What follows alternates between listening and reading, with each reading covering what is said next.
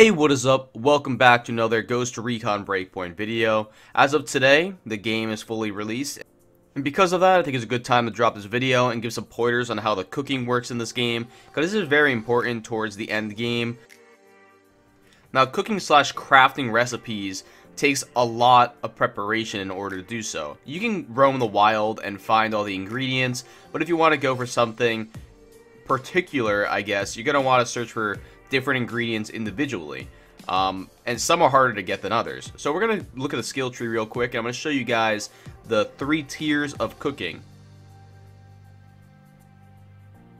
So you're going to start off with tier 1, which you have automatically, then go up in the survival tree a little bit and you'll find tier 2, and you have tier 3 a little bit further up the survival tree. Once you have all of these learned, you'll be able to craft from basic to extreme, and it will be really useful, like I said before. So we're going to start it off by you have to go to crafting and find a campfire, which campfires are everywhere. You can also go to the hangout if you want. We're going to start with basic. Now basic, obviously the ingredients that it costs are very cheap. All you need is a basic sugar, I believe, for this, and basic sugars are pineapple, bananas. They're stuff you can find normally around anywhere.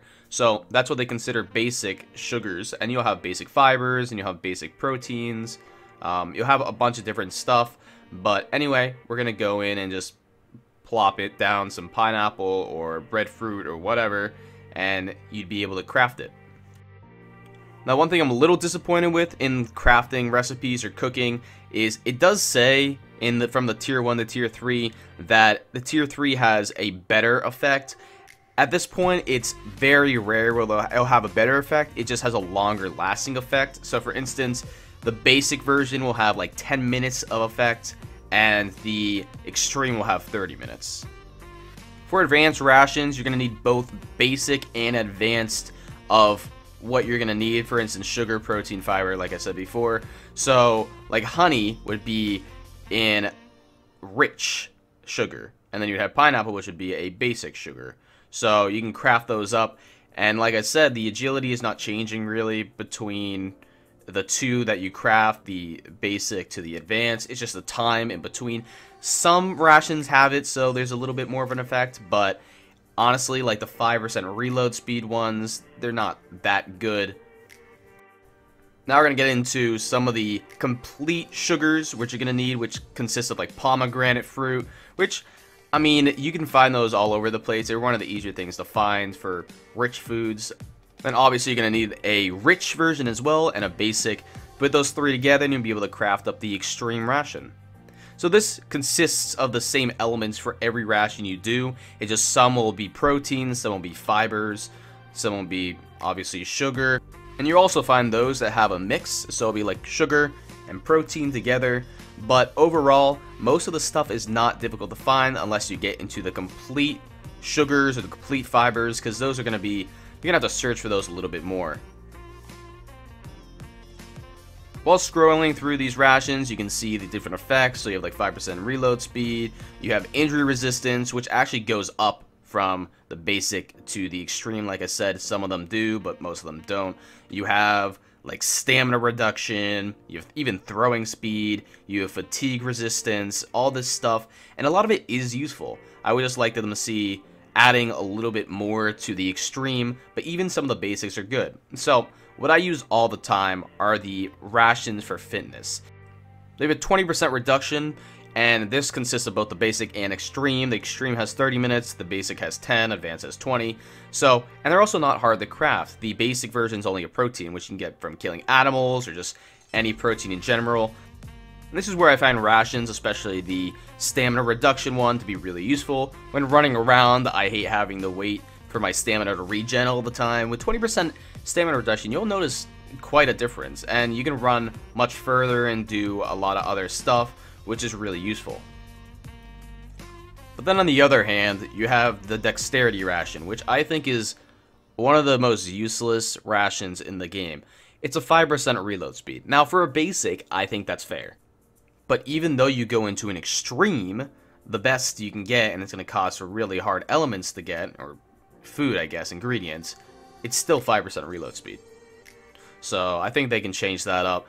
is a 30-minute 5% reload speed compared to the 10-minute 5%, and I would rather just have a bunch of 10 minutes and keep doing it than spend, you know, rare ingredients on another 5%. You have stuff like this, which is actually useful as well, health regen, and you have some injury resistance, you have fatigue. I think these type of things are pretty cool, the health recovery, and some of them only have one ration, no basic, no extreme. Like the throwing one is a 40% throwing range, which is good for like grenades and stuff, and it doesn't cost that much. There's only one of them, and you don't have like a extreme version of it that costs a lot more and lasts a little bit longer with no additional effect. So you can see that right there, which is, I think that's pretty cool.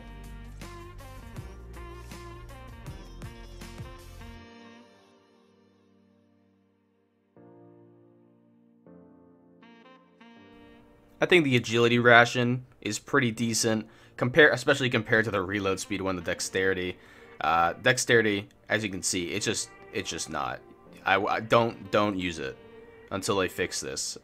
Just use a 10-minute one if you want to have 5% reload speed, which I think is not even that useful. You guys can comment and tell me, criticize me all you want. I do not think a 5% reload speed is that drastic of a change to your character.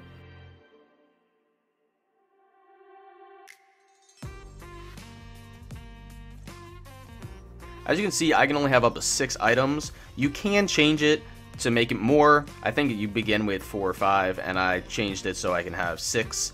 But we're going to go out of the camp real quick, and I'm just going to show you guys some things you might want to know when having these.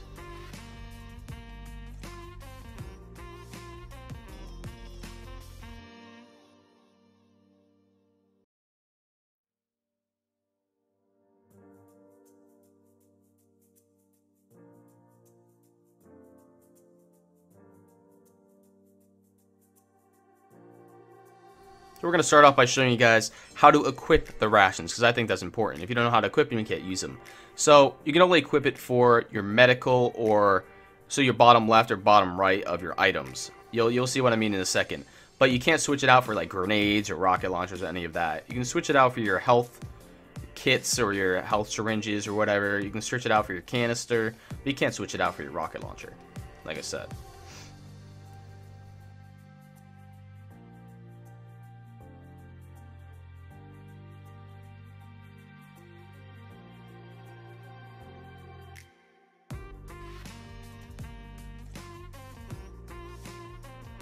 So when I click the items, you can see all the rations come up, every single one of them.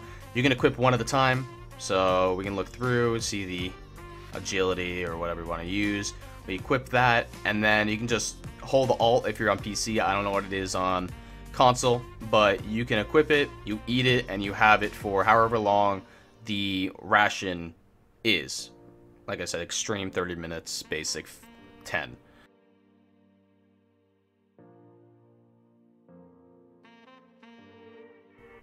Now we're going to do a little bit of experimenting. We're going to try first off the rations, having 2 of them at the same time, 2 of their effects. So right now we have the agility rations effect up, and we're going to add another to see if they can stack or if it cancels each other out.